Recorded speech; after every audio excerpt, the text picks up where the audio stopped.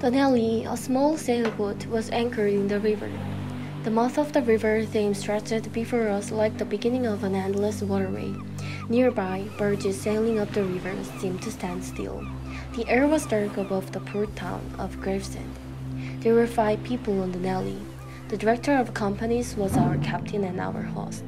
On the whole river, there was nothing that looked half as appropriate as he did. There was bond of the sea between us.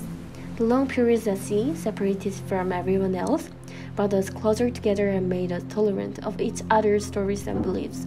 The lawyer, a great guy, got to use the only cushion on the deck because he'd served on board for so long.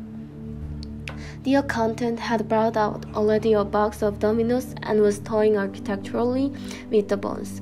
Marlowe, who had sunken cheeks, a yellow complexion, sat cross-legged right aft, leaning against the mizzenmast like a statue of a god.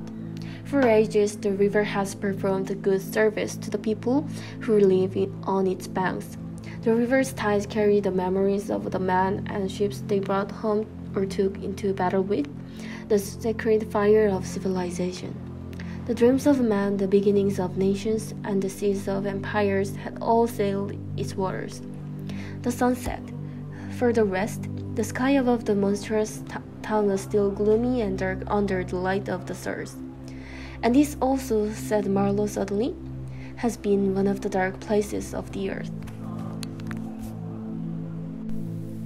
Marlowe tells how harsh and wild this place was for a Roman captain and military, and he mentions how they were brutal to the people who already lived there. After a long silence, Marlowe recounts his experience as a captain of a steamship going up the Congo River. Bored from the relaxation on the continent after the voyage through Asia for 6 years, he started to seek for a new voyage. Meanwhile, he finds a place in Africa with a mighty big river resembling an immense snake uncoiled, and he recalls that a company for trade runs a business on that river. As he predicts there must be a steamship for the trade business, he decides to get a job of the company. Soon, Marlowe hears that he has gotten the captain of the steamship and went to the company's office across the English Channel. He hears that the reason he could be the captain without any progress was because Sullivan, a previous captain of the ship, was stabbed by the chief's son of natives. At the company's office, one woman knitting black wool leads him to a waiting room where he looks at a map of Africa, of which he is really enthusiastic. Then a secretary takes him into an inner office and he shakes hands with the head of the company, which means he confirmed his voyage. After Marlowe signs his contract, the secretary takes him to a doctor who checks Marlowe's pulse and confirms he was healthy enough to go to Congo. Then the doctor measures Marlowe's skull at the same time, remarking that he did not see men who came back from Africa. Also, the doctor tells Marlowe the changes take place inside. He believes his position as a doctor can give advantages to Belgians in colonial situations. After leaving the doctor, Marlowe visits his aunt to say goodbye and chats with a cup of tea for the last time.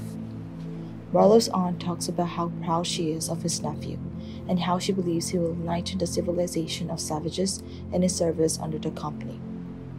However, Marlowe has this feeling of him becoming an imposter since he is aware of the fact that the company does not operate for the good of humanity but for profit. When he arrives at the mouth of the Congo River, he boards another steamship which captain was a young Swede.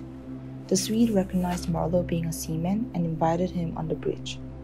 Then the Swede and Marlowe have a short conversation in which Swede mocks the colonial officials and tells how another Swede recently hanged himself. When he lands on the company's station, he sees piles of decaying machinery and rusty rails. He also sees a cliff being blasted, which he finds no reason. As he turns his head, he sees a group of black prisoners in chains walking under the guard of another black man who wears a shoddy uniform and carries a rifle.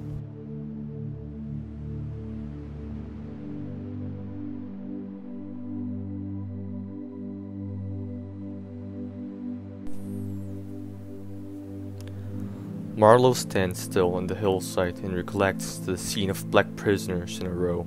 He's really shocked at the greed and heartlessness of men, but at that time he remains still and frozen. He goes across the halls and trenches, deeming the shade of cheese as gloomy circle of some inferno. He observes the black workers in the hill. He depicts them as some inhuman creatures dying slowly in harsh conditions, and describes the stack of dead workers as a massacre. He returns to the station office.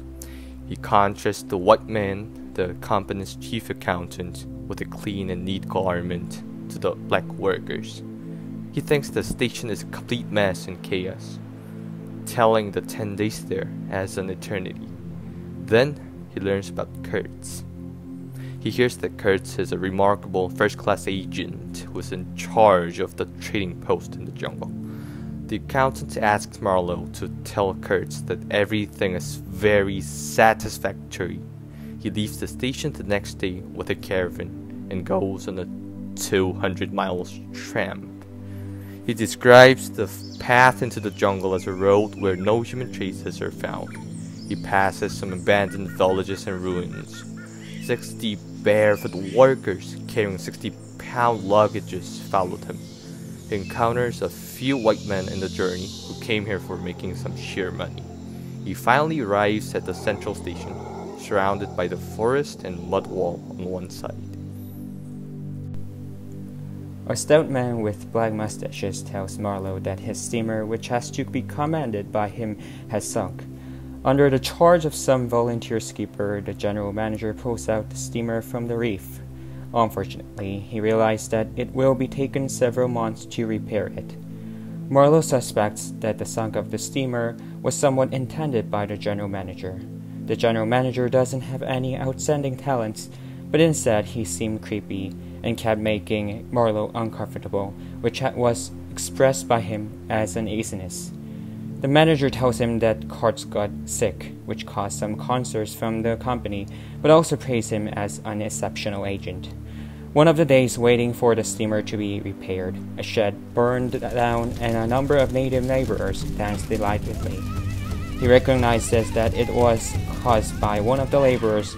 During the fuss, Marlowe accidentally hears some conversation between the manager and the brickmaker about Kurtz. After seeing the manager leaving, he follows the brickmaker to his quarters, which looks more luxurious than other agents.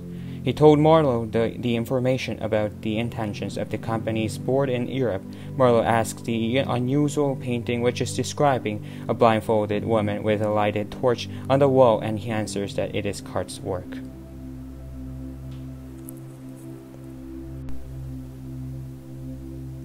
From the meeting with the brickmaker and Kurtz, Marlowe receives some information about Kurtz from the brickmaker, that he was sent as an emissary of enlightenment and civilization with noble purposes.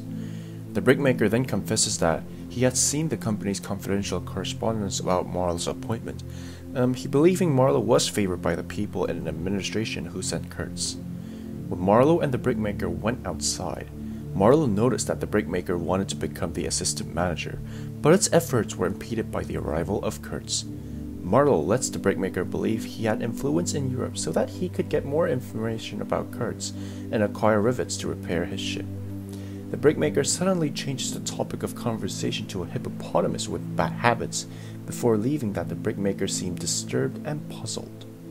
Marlowe found the foreman on the deck, and he told the foreman that they will get the rivets within 3 weeks, rejoicing together. But the rivets did not come.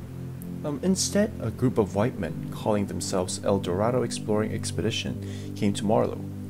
Marlowe gets disappointed and resigns his thoughts about receiving rivets. However, he becomes curious about who Kurtz is, what are his moral ideas, and how he sets his work in Congo.